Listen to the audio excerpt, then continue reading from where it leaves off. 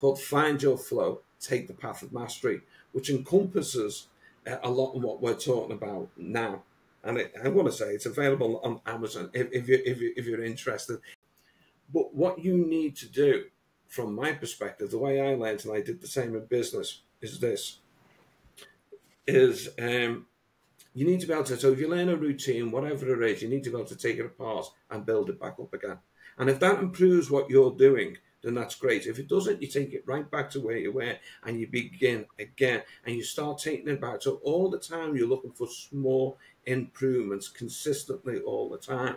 And that's the way I went about mine. It was about development. So it might have been development of the team to make them more motivated on the call, but it was about practice and the way that we did it, about taking it apart and putting it back together to overcome our own challenges.